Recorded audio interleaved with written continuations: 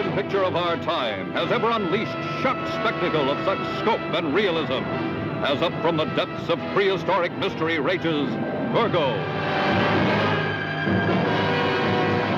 The headlines of the world blaze the fabulous story of this monster from another age, catapulted from some vast sub-ocean cavern by unprecedented volcanic action. And the headlines scream the story of the reckless skin divers who captured the monster and put it on exhibition. Sam! Pull up! Drop the nets! What do you think you're doing? Hey, take it easy. I can't let him go back to the sea where he belongs. Why? Maybe to save your silly skins for you. Hurry, hurry, hurry to see Gorgo. But the headlines do not record the story of a little boy who had a curious sympathy and understanding for the fantastic creature. What strange secret does he know that scientists only suspect? You trying to say there may be a fully grown one of these things around somewhere? How big would a full-grown one be? An approximate guess. The infant. The adult.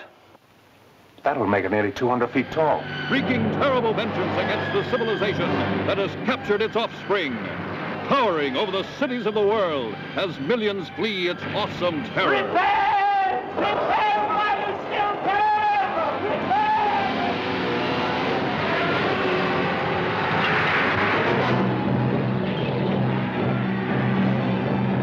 Nothing can stop it.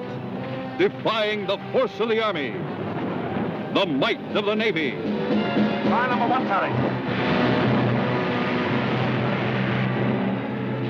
Ready to open fire, sir. Fire 1. Even the fury of the jets.